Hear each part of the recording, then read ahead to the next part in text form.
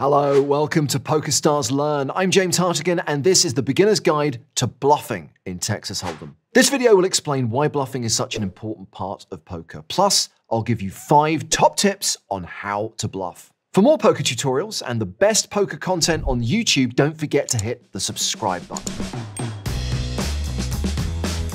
Now, I'm sure you know what bluffing is. Chances are you heard the expression used in a non-poker context before you even knew about poker.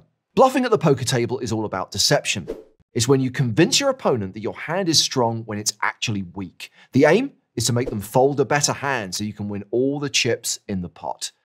Without bluffing, poker would be pretty boring. Bets would be made, the best hand would win, and the cards would even out in the long run. Yawn. So now you know why bluffing is important, let's talk about how you're going to bluff at the table. And here is our first tip. Make sure you play your normal game. In other words, play exactly the same way you would if you actually had a strong hand. If you start varying your bet sizes, for example, betting a lot more when you don't have the goods, your opponents are going to spot this.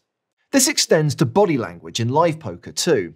If you're usually quiet at the table and then start acting like a motor mouth when you're bluffing, you're going to make other players suspicious. Indicating something about the strength of your hand by the way you act is known as a tell, because you're unconsciously telling your opponents about your cards. Good players won't give off any tells, but weaker players might bet differently or act differently when they're bluffing, so make sure you watch out for this. Tip number 2. Choose the right opponents to bluff. Don't start bluffing players at random. Study your opponents first. Imagine there's someone at the table who hasn't played a hand for half an hour. A play like this is clearly very tight and is commonly referred to in poker as a nit. If they suddenly start betting and raising, they obviously have something really good, so it would be unwise to try bluffing them. They probably won't fold. On the flip side, a player who gets involved in way too many hands is known as a calling station. Don't bluff this person either. Most of the time, they're not folding, even if they have less than stellar cards. This type of player is extremely common at the lowest stakes. So if you're just starting out in poker, please be aware that bluffing will rarely work at this level. That being said, one type of player you'll come across at the lower levels who you should bluff against is the overfolder. For example, players in the big blind who only call raises with really strong hands. A player like this is way too believing of their opponents and can be exploited. Tip number 3. Choose the right time to bluff. Bluffing against a bunch of players is rarely going to work.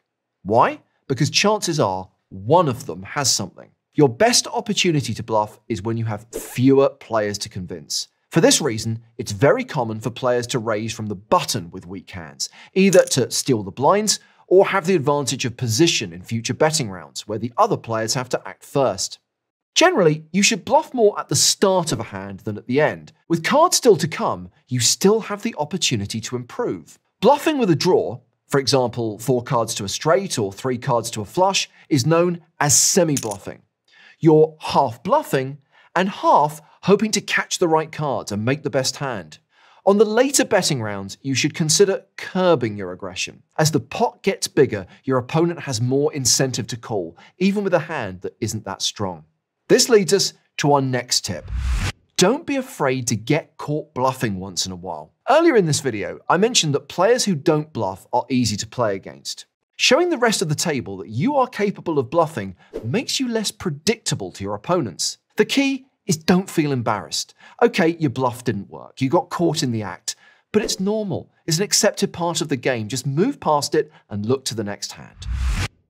Finally, learn how to manage your bluffing. If you feel like you're not bluffing often enough, if you find that you're not getting any callers when you raise, try bluffing a little bit more. And if you're bluffing regularly and keep getting called by players with average hands, you're probably bluffing too much. Just be careful trying to copy what you see on TV. There are many famous bluffs involving skilled players in high-stakes games, but as I mentioned earlier, low-stakes games will be less bluffable, so dial it down when playing cash games or tournaments with a smaller buy-in. Please remember, bluffing isn't something you have to master before you start playing. At the start of your poker journey, it won't be the most crucial part of your game, and should definitely come second to a strategy of playing strong starting hands. This has been the basics of bluffing in Texas Hold'em from PokerStars. Please don't forget to give us a like and subscribe for more poker videos. Also, leave us a comment. Let us know which poker lesson you would like to see next. I'm James Hartigan. Thank you for watching.